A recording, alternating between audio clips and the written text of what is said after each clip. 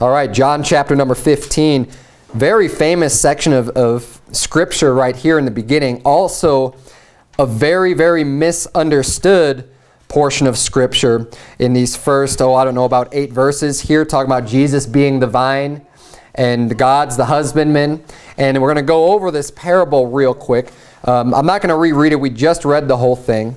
But through verses 1 through 8, we're going to go back and we're kind of going to go through this whole chunk of Scripture. It's obviously a parable. There's no doubt about that. He's talking about a vine. He's talking about fruit. And, you know, he doesn't have to explain that this is a parable. We know that it's a parable. Now, one thing I want to point out, as with any parable in the entire Bible, you got to be careful not to form an entire doctrine just based on one parable or a couple parables. Our doctrine needs to come from very clear Scripture. Now, it doesn't mean you can't learn or get more truth or knowledge out of parables. They're great. Jesus used it all the time. But they're examples. And oftentimes, see, one of the mistakes people make with parables is that you start to make more applications than the intended purpose for a parable. So I'll give you a good example of this. When we try to explain salvation to people, and you explain that salvation is a free gift, right? And there's a lot of aspects of that analogy or of that parable of explaining that something's a free gift. And it's a good example to use because it's in the Bible. The Bible says the gift of God is eternal life through Jesus Christ our Lord, which is why we use that parable to begin with, is it stems from God's Word. So it's a good parable to use, but you can't just look at every single possible thing you can do with a gift and just say it's all applicable. It has to line up with Scripture. So, for example, right, we use the example of a gift because, one, it's free for the person receiving it. The person who is giving it actually had to pay for it. They're the ones that bought it, but they give it away for free. And if you have to pay anything for it or do work or do anything else, it's no longer a gift by definition. That's a great explanation and use of the parable of explaining salvation as a free gift. It's not of our works. It's not how good we are. It's free. And God's gift is eternal life. It means it lasts forever. Those are all good things, and these are things that we use when we go over it. But a lot of times what people will say is, then you ask them, well, you kind of go through salvation a little bit more, and you ask if they could ever lose it. And what people say, well, yeah, I mean, like with a gift, you could give that gift away to someone else, or you can throw it away and like not want it anymore. Well, every parable at some point is going to fall apart. It's not like intrinsically every single aspect of what you can do in a given story lines up with biblical truth. Now, there's tons of great truth illustrated in the example of a gift, but it doesn't mean you can take every single possible thing you can do with a gift and say, well, then everything applies about salvation to my understanding of a gift. No, it doesn't work that way. The reason for a parable is to help you to understand a greater truth, not to define the truth itself. Does that make sense? So if you were to say salvation is a gift and that's the only way to understand it, and all the truth has to derive from my understanding of a gift. No, that's not how it works. It's the opposite. This is the truth. You have salvation. You have eternal life. Here's something to help you understand it. It's kind of like a gift. It's kind of like being born. You're being born again. You know, these are illustrations, and you know, being born again is a better illustration to understand the eternal security aspect of it, maybe than a gift would be. But every parable you give, it serves a purpose. You're trying to drive home a specific point about whatever truth you're teaching, right? The gift is mostly you're just trying to express how the freeness of it, the fact that it doesn't require work. That is the whole goal and purpose of using that illustration of a gift. So in this passage in John 15, all that being said, there's one main point that's being driven home with this parable. And the main point I'll tell you right now as we go through this, it's bearing fruit. It's bringing forth fruit. That's the whole point. He brings it up over and over again about bringing fruit, abiding in Christ, and that's how you bring forth fruit. A lot of people will mistake this and try to use this portion of Scripture to say, well, this is talking about salvation and how you can lose your salvation if you're not, if you no longer are in Christ. then you can lose your salvation and you'll go to hell. It doesn't say that anywhere in here. It doesn't say that this is talking about salvation. Now, salvation is linked with this, but it's not the whole point or goal of this parable. The whole goal of this parable, the whole point is to explain bringing forth fruit. So just a brief overview of this parable, and then we'll get into it. You have a husbandman, which is God. You've got the vine, which is Jesus, and then you have branches, right? And I actually have this little illustration to help us just visualize what, it's real simple, right? We've probably seen this before. So you've got your vine. Your main portion, your vine, is rooted into the ground. And then the vine has a bunch of branches, and some of those branches are bringing forth fruit. Like here, we've got grapes, right? So, but not every branch that's in that vine is bringing forth fruit. Some of them will and some of them won't. But if you take any of those branches off, it's impossible for them to bear fruit, right? There's no way they're going to bear fruit anymore. They get their life, they get their nutrition, they get everything from the vine. The vine gets it from the roots right in the ground. Well, in this parable, Jesus Christ is the vine. And basically what he's saying is that in order to produce fruit, you've got to be first of all, you got to be in that vine of Jesus, because you can't do it without him. If you're just some branch and you're not part of the vine and you're just off somewhere, you're not going to be producing fruit. It needs to come from Jesus. Jesus is the one that gives us that power. But you can be in this part of in the vine and still not produce fruit, right? So and that's where the salvation aspect would come in, is that not every saved person, not every believer brings forth fruit, but they're part of the vine. Now, this is just to give you that illustration as we dig into this, because again, the purpose of a parable is to use something that people are very familiar with. We're familiar with receiving gifts. We're familiar with childbirth. We're familiar, not as much anymore these days, but all the way up until recent times, people were generally familiar with vine dressing and husbandry and these other agricultural types of illustrations that the Bible uses quite a bit of. It's been very common knowledge up until just recently with these mega cities and the manufacturing and industry and people living their life without even knowing real simple concepts about how things work just in nature itself. But they are simple concepts, and the reason why they're given is because of the simplicity of it and the ease for us to be able to understand this. He's driving home a truth. So basically, again, the parable, we've got a husbandman, we've got the vine, we've got branches, and he says, if a branch doesn't bear fruit, it's going to be taken away. And like in this illustration, why would a branch be taken away? Well, because your whole goal of having a vine is to produce fruit. I mean, that's why you have it. That's why we have, our apple trees and peach trees, and we've got vines growing in the back. The reason why we have them is to produce fruit. That's what we want from it, where we're trying to get something out of it. And if you have branches that are basically useless, well, what he's saying here is that you're gonna take those away, because what you want to have happen is have another branch grow in its place that is going to produce fruit. You don't want something just wasting space and taking up room and maybe stealing nutrition and other nutrients from a branch that's going to be producing the fruit. You're going to do the best. You're going to try to maximize that fruit that you're getting already. And this is, just understand the physical aspect of this. This is what he's talking about, right? And then if a branch bears fruit in this parable, it's saying that it's going to be purged, that it could bring forth even more fruit. There's tree trimming. You want to get rid of all the dead branches. When you do that type of purging and clearing of the trees, that'll actually help them to become more fruitful and more abundant. It's just the way that this stuff works. It's very simple to understand. And then obviously if a branch is removed from the vine, I went over this earlier, it's not going to be able to bring forth fruit. So when you take away a branch, it's no longer going to be capable of bearing fruit, because it's no longer part of the life of the vine.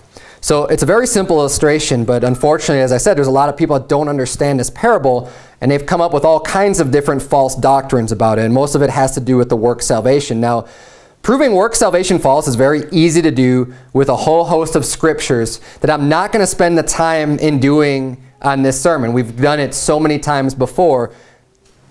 I don't feel like that's going to do us any good. We need to study this chapter more in depth and just go into the true, simple meaning of this passage. And once you understand this, if this has ever given you a problem before, just seeing how simple this message really is, hopefully it'll clear up any doubt or any confusion that's been brought about by people who believe in false doctrine such as works-based salvation, losing your salvation, and that type of thing.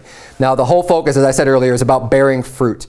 So let's go back through this parable. And verse 8 actually holds the key. Verse 8 is kind of the last verse in this parable. And it's the key to understanding this concept we're going to go over. Verse 8 says, "Herein is my Father glorified, that ye bear much fruit, so shall ye be my disciples."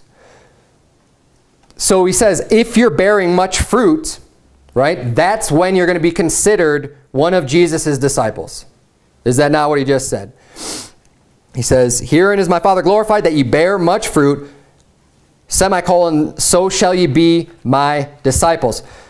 Now, let me ask you this. Is every single believer on Jesus Christ, is every single believer a disciple of Jesus Christ? No, and we'll see why not. Turn, if you would, real quick to Luke 14, because we're going to see how Jesus actually defines a disciple. He defines a disciple in Luke 14. This is important to understanding what this parable is talking about, because the whole thing is talking about bearing fruit, and he says, if you bear much fruit, then you are his disciples. You are a disciple of Jesus Christ. If you're bearing fruit, you're a disciple of Jesus Christ. Luke 14, look at verse number 26.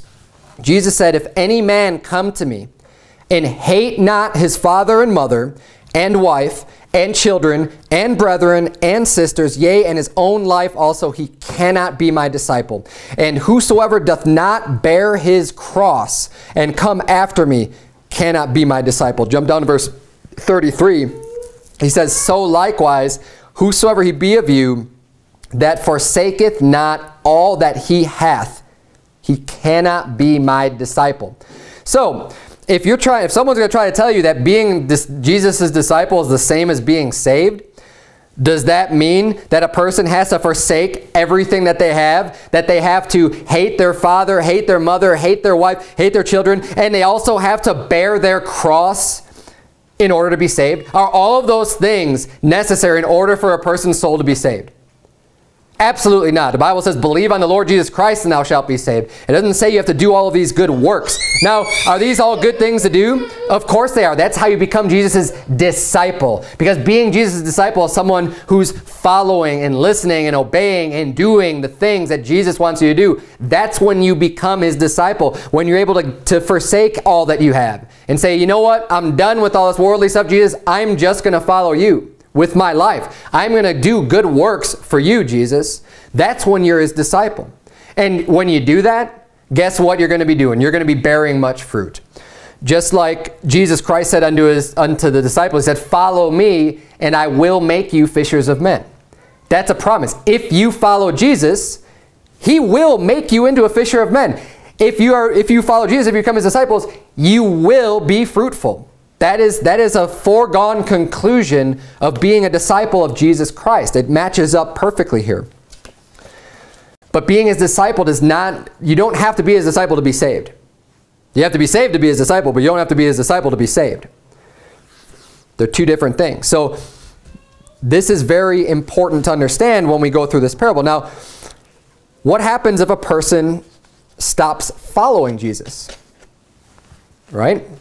He says, "If you follow me, I'll make you fishers of men." And if you're his disciple, you're going to be doing his things. You'll be forsaking everything that you have. What happens if you stop doing that? Do you all of a sudden just lose your salvation? No, of course not. That's silly. Some people might say that you were never really saved to begin with. Right? I've heard that before. They'll say, "Oh, well, if you don't endure to the end, that's just proof that you were never saved." But that's nonsense, because if you were never saved to begin with, then you weren't really his disciple. And we're going to turn, if you would, to John chapter 6. Flip over to John chapter 6. I want you to see this. And people might say, "Well, what do you mean if you're not saved, you're not his disciple? What about Judas?" Judas is one of Jesus' disciples, right? Well, Judas was called a disciple. That's true. But it's because he was an infiltrator. It's because nobody knew that he was wicked. Nobody knew that he really didn't believe, that he really wasn't a follower of Jesus Christ. He was a disciple on the outside. but he was not a true disciple of Jesus Christ. The Bible says that he was a devil from the beginning. So you can't say that Judas was a true disciple. Yeah, he was one of the 12 for a specific purpose, because he was the traitor that was going to betray Jesus Christ in order to fulfill his prophecy. But he was not a true disciple of Jesus Christ. A true disciple of Jesus Christ believes on him and follows him. Judas did not believe. He followed him, but he didn't believe. And even the following wasn't really done right because he was a thief, the Bible says. He stole the money that was in the bag. He was a treasurer. He took care of the money and he stole that money. He was a thief. So he wasn't even following Jesus in that way. He was a wicked, wicked man. He was a devil. But, and devils are not disciples of Jesus. Just in case you didn't know. Jesus said he was a devil from the beginning. A devil is not a disciple of Jesus Christ. That's really bizarre if you're going to hold to that doctrine. John 6, look at verse 66. The Bible says, from that time, many of his disciples went back and walked no more with him. So is it possible for a disciple, a true disciple, to stop following Jesus? Of course it is. It says so right here. The Bible talks about people who were Jesus' disciples, but when Jesus started saying things that they thought might be offensive or they didn't quite understand, they stopped following him. And now what's going to happen to those disciples that stop following? Guess what happens? They stop being fruitful. They're no longer going to be fishers of men. When they cease to follow him, you know, faith without works is dead. So when they stop doing the works, when they stop following Jesus, their faith is going to die and they're going to be unfruitful. But that has nothing to do with their eternal salvation. They'd already been saved the moment they put their faith in the Lord Jesus Christ. Doing the works is completely separate from that. So, and he says this in this parable. Look at verse number 2 of John 15. And go back to John 15. Now we're going to go through line by line in this parable. Verse 1, he explains that he's the vine and God the Father is the husbandman. Verse 2, he says, every branch in me that beareth not fruit, he taketh away. And every branch that beareth fruit, he purgeth it, that it may bring forth more fruit. So right there we see the same thing, that if you're not bearing fruit, well, in this parable, it's a vine and it's going to take it away. You're not going to be bringing forth any more fruit then, because you're going to be taken away. And he says, notice this though, because it says in verse 2, every branch in me. So this is someone who's already in Christ. They already have Christ. They're already a part of that vine. They've already been saved. They're a branch in me, but they're bearing not fruit. So again, people like to say, oh, well, a Christian will always bear fruit. They'll say it has to. If you see someone and they're not bearing fruit, they're not bringing forth, then they're not saved. Well, Jesus said, every branch in me that beareth not fruit, he taketh away. So it's possible for there to be a branch that's in Christ that's not bearing fruit. It happens, my friends, because salvation is believing on Jesus Christ. It is not doing the works and bringing forth fruit. And see, another thing that people get confused about, and we're going to get into this a little bit later, is what is fruit? And I'll explain real briefly. I've explained it in other sermons in the past. But fruit, in every physical, real-world example that we have of fruit, it's reproducing after its own kind. That is what fruit is. Fruit is, an apple tree brings forth apples, and that's always what it brings forth. It's always going to bring forth apples because that is what it is. That's what it's part of. It's part of that apple tree. The apple tree brings forth fruit. What's that fruit going to bring forth? Another apple tree, which brings forth more apples, and it's just a reproduction of itself. All throughout the Bible, that's what fruit is. Or physically, talking about with children, again, it's a multiplication of yourself. It's the same exact definition. It's the same exact thing.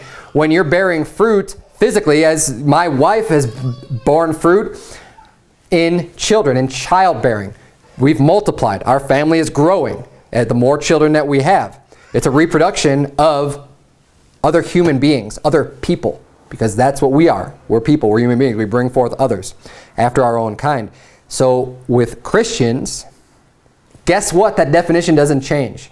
Bringing forth that fruit is bringing forth other Christians, getting people saved, getting people converted, leading them to Christ.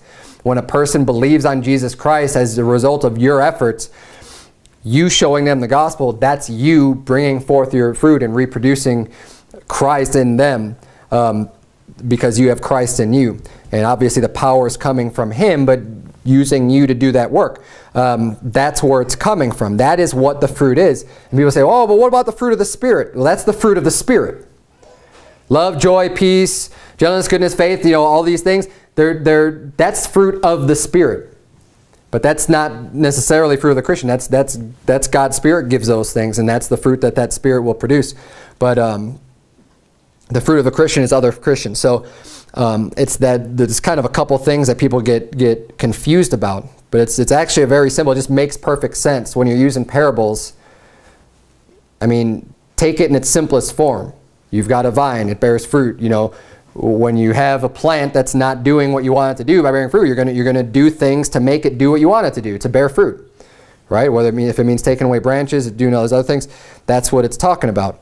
And the focus on here is about a Christian bearing fruit. So we saw verse 2. If you're bringing forth fruit, God really likes that. And he sees that. So what he's going to do, he's going to begin to purge you so that you can bring forth more fruit. Now, the purging process, think about in a plant, you're going to be snipping away at different areas to make that fruit really grow and grow more abundantly. Well, that's what God does in our life. When he sees you, new Christian, start to go out, or old Christian, but you start to go out and actually become fruitful, that's when you're going to see the real changes in your life start to happen. You can go to church. I've known people, you go to church for a really long time, but never go out soul winning, never really bear fruit, right? You're never really giving the gospel to people, but people go to church for a really long time. Generally speaking, their lives are pretty static. They're pretty, they're on that plane, that plateau, wherever they're at in their spiritual growth. But when you start to bring forth fruit and you start to do what God wants you to do and start living the way he wants you and actually bringing forth fruit, God sees that, and guess what he's going to start doing? He's going to start purging you. He's going to start snipping away at areas of your life that are no good for you. The sinful areas of your life that are holding you back from really producing a lot for God, God's going to be working on that with you. And you always see the most spiritual growth in a person when they start going soul winning and they start being fruitful, because God sees that, and as a husbandman, he wants you to do more and to bring forth more fruit. And it truly is an amazing thing. So if you want to get sin out of your life, the number one thing, the best way you can help yourself is by going out and winning souls. God will help you get that sin out of your life because he's going to start to purge you. And you know what? It doesn't always feel pleasant to get purged. It might sting a little bit. Getting snipped here, snipped there, getting some of that old sinful flesh off of you. Getting that spots off of you. But it's needful because it will then help you to become even more fruitful. And that's the whole goal, and that's what he wants us to do. So, God likes to see that, and he's going to focus, and pay more attention to you too. These dead branches, let's get rid of those. We don't need that. I want to focus on, hey, this is where the action is. This is where the fruit's coming from. You want God blessing your life? Win souls. Be someone who's going to be fruitful for God. Hey, he's going to look down on that and bless that, and bless you for doing that. Because that's the main objective for a Christian in this lifetime is to reproduce and to bring forth fruit. Now, look at verse number 3. He says, now ye are clean through the word which I have spoken unto you. Again, it's God's word that cleanses you. It's God's word that saves you. And he says, you're clean. You're clean by the word. And this is kind of, that's the salvation aspect of this parable. It's not necessarily, it's not like you're going to lose that salvation anyway. It's the word that has already cleansed you. But look at verse number, and being clean is what you need to be saved. Now, if you're not bearing fruit, it doesn't mean you're not clean. It just means you're not bearing fruit. Look at verse number 4. The Bible says, abide in me, and I in you. As the branch cannot bear fruit of itself, except it abide in the vine, no more can ye, except ye abide in me. I am the vine, ye are the branches. He that abideth in me, and I in him, the same bringeth forth much fruit. For without me ye can do nothing. Now, again, we're powerless without Christ. If we're doing anything of our own power, of our own abilities, of our own strength, it's not going to come in. We're not going to have the power of Christ. We need the power of Christ to be able to bring forth fruit. I can't get somebody saved at the door through my own logic, through my own reasoning, through my own skills, through my own persuasiveness. No. I need to have Christ in me in order to bring forth that spiritual fruit. I need the Spirit in order for the Spirit to be born in somebody else. I do not wield that power of my own accord, of my flesh. I need Christ to be with me in order to give me that strength, to give me that power for that person to become born again.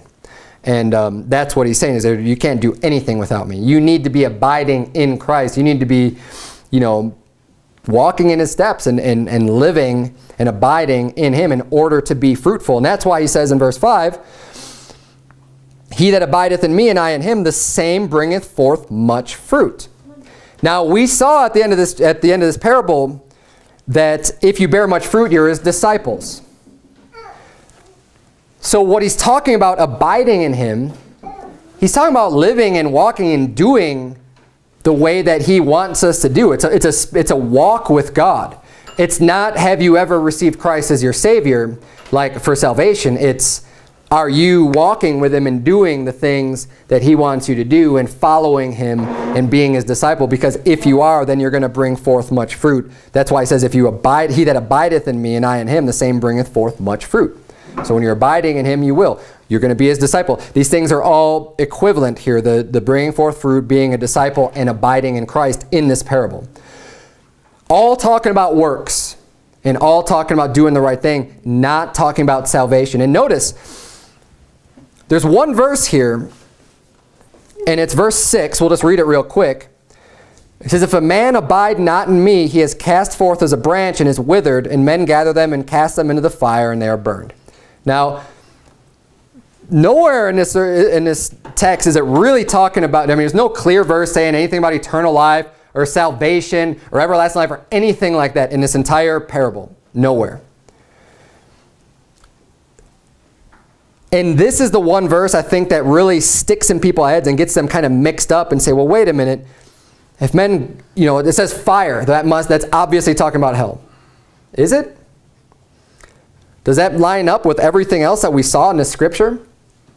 Because I'll tell you what, it doesn't line up. If this is talking about salvation, if that's talking about hell, then you have to believe in a works-based salvation. Which I already said earlier, and I'm not going to go through all the trouble of, like Ephesians 2, 8, and 9, for by grace are you saved through faith, and that not of yourselves is the gift of God, not of works, lest any man should boast. There's so many references in the Bible that you could disprove works salvation very easily without a shadow of a doubt. But it's these single passages that people like to turn to, and they're always parables. When someone comes up with a doctrine and they want to prove something to you, if they can't come to you with clear doctrine and clear scripture, and it's always some kind of a parable, I don't buy it, and you shouldn't buy it, because you need to have clear verses. And this one, people get messed up. Now, in our physical illustration, this makes perfect sense, right? If you're not bearing fruit, well, guess what? Here's a dead branch. Here's a branch that we're not going to eat anymore. What are we going to do with that branch anymore? We're going to burn it, right? They didn't have the trash collection like we have today, where you put your garbage out in the front and a big truck comes by and they haul it off to the dump, right? I mean, all throughout history, people typically would burn their trash or bury it somewhere outside. But I mean, the most likely thing you would do with pieces of a branch or a vine or whatever, you're going to burn it. And that's exactly what you would do here with something that's useless, something that's worthless. So if you're not doing what God wants you to do on this earth, God's got a plan for you, God wants you to bear fruit, God wants you to do all this stuff, well, you don't do anything. You're not doing any good work for him. You end up just kind of being useless and just taking up space, and maybe even doing things to harm the cause of Christ, right? I mean, some of these branches that need to be pruned, they need to be pruned because they're in the way. right? You've got some fruit over here that's producing, but it's not going to be able to produce very much because these other branches are cluttering up the space, and it just doesn't have any more room to grow. So these ones that are cluttering up the space are actually doing damage, since they're not also, if they're bringing forth fruit, you'd say, okay, well, we've got two areas here. They're growing fruit, they're right next to each other, but hey, they're both producing fruit. You're not going to take one away because they're both doing something good. But the one that's useless, you're going to get rid of that to make room for other fruit to grow. And when you're not following Christ and do what he wants you to do, you're actually harming the cause of Christ. Jesus said, he that is not with me is against me. And he that gathereth not scattereth abroad. He said, if you're not gathering, if you're not going and doing the work and bringing things in, you're actually scattering. You're actually doing the opposite of what you're doing. You're not just neutral. Nobody's neutral in this game. If you're not actually going out and doing the work, you're actually doing harm. And that's why he gives up this example of what do men do with it? Well, they get rid of it. They toss it. They burn it. It's good for nothing. Like Paul said, that I myself might not be a castaway, right? Just useless, castaway, good for nothing. God can extinguish our life in a heartbeat. You look at Ananias and Sapphira in Acts 4, I believe, and they brought forth, and I believe they were saved. I believe they were Christians. The Bible says they gave up the ghost, but they were smitten dead for lying to the Holy Ghost. I mean, they sinned. They did something that God says, like, look, this isn't a game. This isn't a joke. You're not doing this just to be seen of men. And they lost their lives. Now, if they were saved, of course they went to heaven. People say, oh, well, that's not a punishment because they got to go to heaven.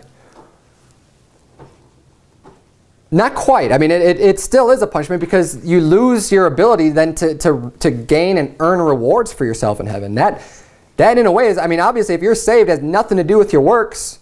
So that's going to happen no matter what. So, there is a penalty depending on the way it happens if you lose your life early. Not always. I'm not saying that's always the case, that it's always a penalty. I mean, you look at the apostles, you look at Stephen, who was martyred.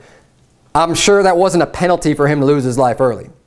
I think he's earned plenty of rewards just in being martyred for Christ and the great testimony and work that he did. God chose that his work was done at that, in that particular time frame. But for people who are out of God's will and not doing what God wants them to do, and their life ends up early, like if I were to just turn to drinking and drugs and overdose or something, yeah, I'm still going to go to heaven because my soul's been saved. But I'm going to lose out on all of my opportunities to actually earn rewards for myself in heaven. It's all gone. And to reach others and to affect other people and just do all these good things, you lose out on that ability. So this is what he's talking about here, and it's the most simple surface explanation for this parable, and it's obvious that that's what he's talking about. I don't think it's anything that should be too difficult for people to understand. But like I said, oftentimes what happens too is when people have these false doctrines, they've got a way of performing their mental acrobats in leading you from point to point. And sometimes you don't always pick up on where is their fault, their flaw, because it's normally right at the beginning. Normally what happens is they're flawed right from the start, and then they lead you on this path that logically makes sense from one point to the next because they've started off going in the wrong direction. And that's typically how it works with this. But when you compare Scripture with Scripture, as I just did tonight, and we see, being one of Christ's disciples, how that's based on your works. And he says even here, if you bear much fruit, you're my disciples. And the whole point of being in Christ and abiding in him is to bear more fruit.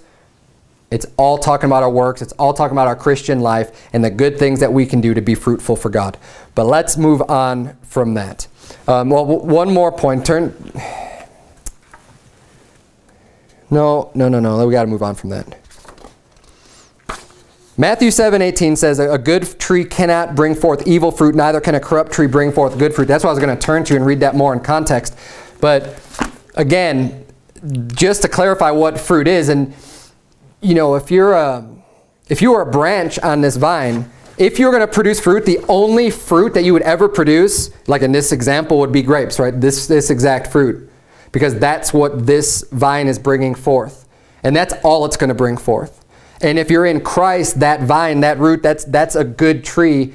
All you're going to be capable of doing is bringing forth that good fruit if that's where you're at.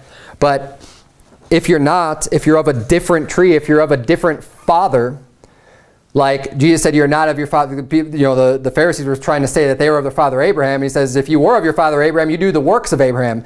You're not of your father Abraham because you're of your father the devil. And the devil is a liar and the father of it. And, you know, basically he's saying you do the works of the devil. The devil is a murderer from the beginning. And they were going about to seek Jesus to kill him, just like their fathers had killed the prophets. They were children of the devil. They were bringing forth fruit after their father the devil, not after their father Abraham or God or whatever, as they were claiming.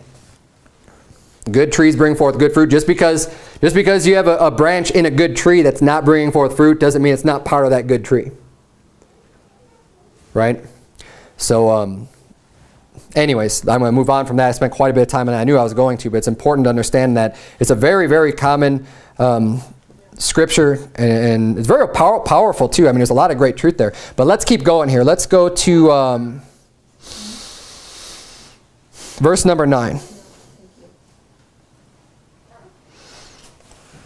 Well, verse number 8 says, herein is my Father glorified, that you bear much fruit, so shall you be my disciples.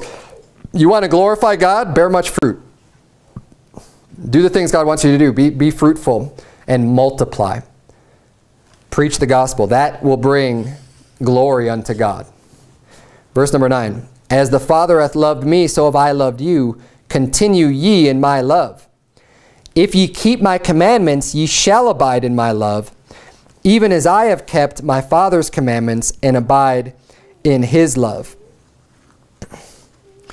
These things have I spoken unto you, that my joy might remain in you, and that your joy might be full. Now, you want God to love you? You want God to be happy with you? It's very simple what he's saying here. Keep his commandments. And this is what none of the liberal churches seem to get. They'll look at us and say, oh, you're such a legalist. Oh, why are you always preaching on God's laws and God's commandments? You know, why do you focus so much on that? Because I want God to be happy with me. That's why. Because I want him to love me. As Jesus Christ just said in John chapter 15. That's why I focus on it so much. He says, if you keep my commandments, you shall abide in my love. I want to abide in Jesus' love. I want him to love me. So I'm going to keep his commandments. He says, even as I have kept my Father's commandments. Did Jesus Christ ever sin? No. Why did he not sin? Because he kept his Father's commandments. Christians, don't think that Jesus Christ came to destroy the law. He came not to destroy, but to fulfill. He didn't destroy the law. He destroyed the curse of the law for those that put their faith on him. But the law still exists, and we ought to obey those commandments in order to be pleasing in the Father's sight. That's how we're going to have God's love and God's blessing upon us. And that's what he says. Look, it says, these things have I spoken unto you, that my joy might remain in you, and that your joy might be full. Obeying God's commandments is something that brings joy. And to those who decide to just forsake God's commandments and God's laws and think they're not really that important, they don't really know joy. They don't understand the joy and the happiness that you get from God's law and from keeping God's law. And David knew this very well. Psalm 1:1 says, blessed is the man that walketh not in the counsel of the ungodly, nor standeth in the way of sinners, nor sitteth in the seat of the scornful, but his delight is in the law of the Lord, and in his law doth he meditate day and night. You want to be happy? Do you want God to love you? You want things to go well in your life and to be fruitful and to have joy and just live a happy existence? Make your meditation in God's laws. Delight in God's laws. Be happy about them. Be happy that God has given us these commandments and guidance and instruction on how we ought to live our life. Because if we listen to him, hey, as a loving father, he wants you to do what's right. I want my children to do you think I like when my children are sad and upset and they cry and miserable and go through sorrow and pain and all these other things? Of course not. Well, that's why I have certain rules for them. I don't want my 1-year-old to stand up on the table. Why? Is it because I'm a mean jerk and I don't want her to just have fun and be free and do whatever she wants? No, it's because I don't want her falling and landing on her head, because I don't like seeing her in pain. So I have a rule that, she likes breaking those rules by the way, but I have a rule for the purpose of her benefit. Just like all of my rules for all of my children, it's for their benefit. Rules on what they need to eat, how much they're going to eat for dinner, the nutrition that they receive. It's for their benefit. I don't want them getting sick. I don't want them experiencing these painful things in their life, because I love them. God's the same way. He gives us these rules, and they're simple rules. And he says, look, I don't want you to have to deal with the consequences that come with adultery and with fornication and the disease and the wickedness and the hurt and the heartache and all that goes along with that, and the problems that you get by going and committing these sinful acts. I don't want you to do them, so I'm going to tell you no, don't do it. Because he loves you. If we could realize that, instead of saying, oh, you're such a legalist. I am a legalist. If that means I love God's law, as David said, and I want to meditate it day and night and just do what God has told us to do, then call me a legalist. That's fine with me. Actually, I'll delight in that term. As long as you don't mean being a legalist to be saved, as in obeying all the commandments to be saved. I don't believe that. But if you want to call me a legalist for trying to follow to the letter God's laws for us, then fine. Because Jesus Christ said that's how I'm going to get joy. And that's what makes the Father happy. Psalm 40 verse 8 says, I delight to do thy will, O my God. Yea, thy law is within my heart. Psalm 119:77 says, let thy tender mercies come unto me, that I may live, for thy law is my delight. David delighted in the law of God. We ought to delight in the law of God too, because God is looking out for us and God wants us to have joy. That's how we're going to get that. Let's keep reading here in John 15. I'm going to have to blow through a lot of this a little bit quicker. Verse number 12. This is my commandment, that ye love one another as I have loved you. Greater love hath no man than this, that a man lay down his life for his friends. So Jesus is telling us that we ought to love one another. We should. We need to be ministers. We need to care for other people in the church as I have loved you, as Jesus Christ loved us. And we saw the example he gave earlier in the book of John, where he washed the disciples' feet, and he did this for an example. Jesus said lots of things that are examples unto us that we should love other people the way that he did. And he says there's no greater love than someone laying down his life for his friends. And that's exactly what Jesus Christ did for us. He laid down his life for us. It says for his friends. And he calls them his friends. He calls us his friends. Verse 14, he says, ye are my friends if you do whatsoever I command you. I kind of like that verse. Ye are my friends if you do whatsoever I command you. Because that's not the way that we always think about friends today. Like, hey, Brother Sebastian, I'll be your friend if you do everything I tell you to do. That's not the way to think about it. But for Jesus, that's what he says. He says, look, if you do the things I command you to do, then are ye my friends. And what did he just command them to do? To love one another. That's what he's saying here. So it's not, it's not like you're my slave, that's why you're my friend. That's not what he's saying here. He just says, this is my commandment, that you love one another. So he's saying, look, if you love one another as I have loved you, you're my friend. Right? Then are you friends if you do whatsoever I command you. You're my friends because you love other people the way that I love them too. And in order to be friends with someone, you ought to love them. You ought to do things for them. He says in verse 15, henceforth I call you not servants, for the servant knoweth not what his Lord doeth, but I have called you friends. For all things that I have heard of my Father, I have made known unto you. So he's saying you're not just servants. Servants do what the boss tells them to do, because the boss tells him to do it. And the boss doesn't always have to explain why he's telling a servant to go do something. My boss at work, when he gives me a task to do, he doesn't always have to explain and be like, okay, Dave, this is why I'm giving you this job, because no. He's the boss. He says to do it, then I'm going to do it, right? I mean, that's the way it works with servants. But Jesus says, okay, this isn't the way it is with me and you, because I'm also telling you, I'm explaining it to you. He says, For all things that I have heard of my Father, I have made known unto you. You know what else I get from this? A true friend, someone who is a friend, you're not going to hold back God's word from them. You're not going to hold back the Bible from them. If you truly are somebody's friend, you're not going to hold back God's word from them. Jesus says, you're truly my friends because I have told you everything that I have heard from everything. He didn't hold anything back. He didn't say, oh, wow, well, this is kind of negative. I don't want you to hear about this. And if you have friends that aren't saved and you don't tell them about the gospel of Jesus Christ, you don't tell them about God's word, you're holding back that truth from them, you're not really their friend. That's the bottom line. And that's what we could learn from this scripture here. They're more like your servants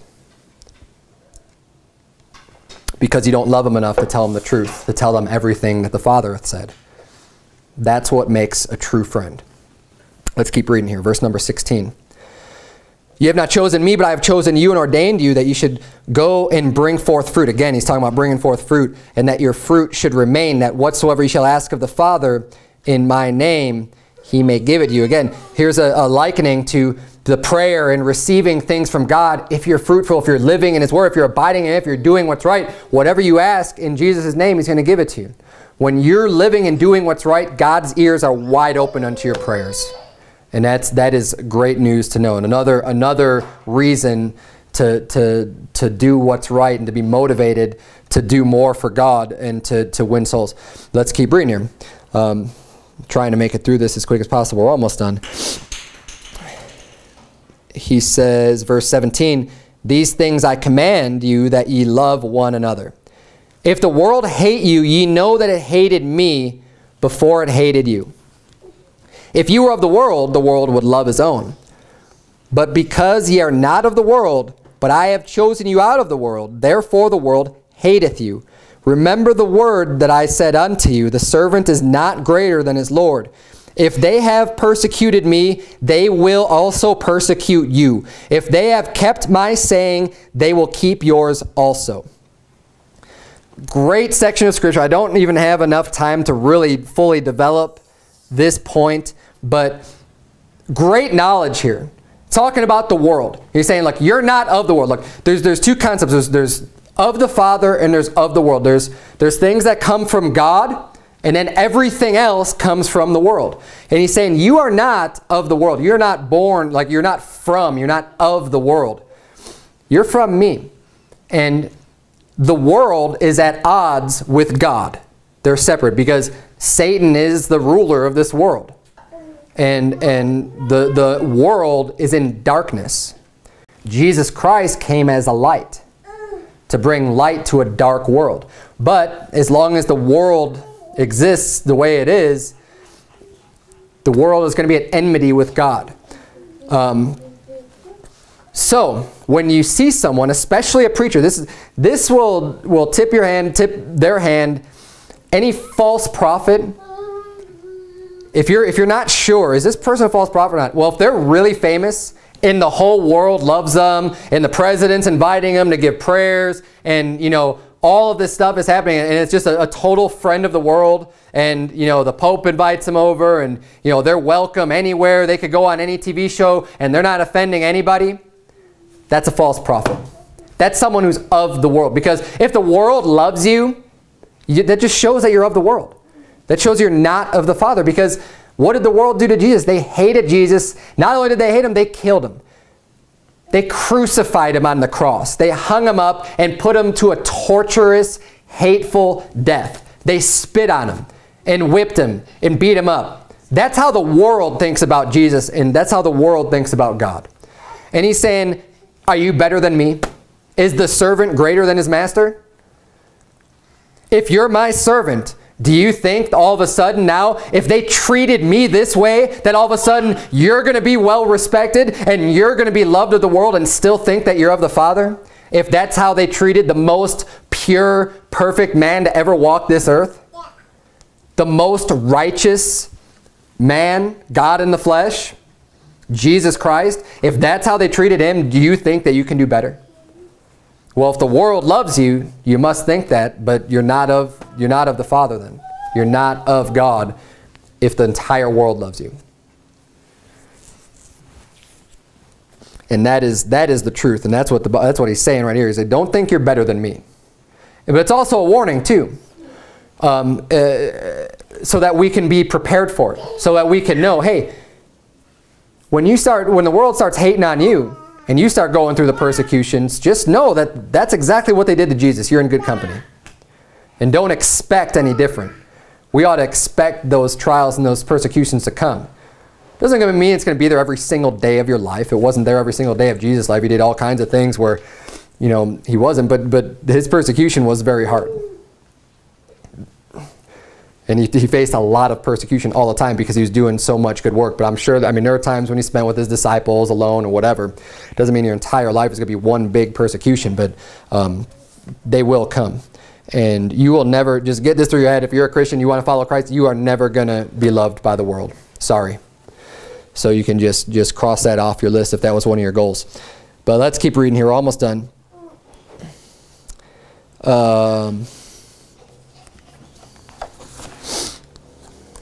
Yeah, I was going to read. For more information on loving not the world or things that are in the world, turn to 1 John chapter 2 later on. But we're gonna wrap up this sermon right now because we're just about out of time. But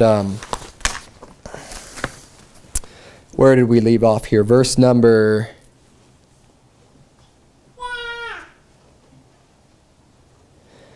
21 maybe. But all these things will they do unto you for my name's sake, because they know not him that sent me. He's saying they're going to persecute you because they don't know the Father. He said, if I had not come and spoken unto them, they had not had sin, but now they have no cloak for their sin.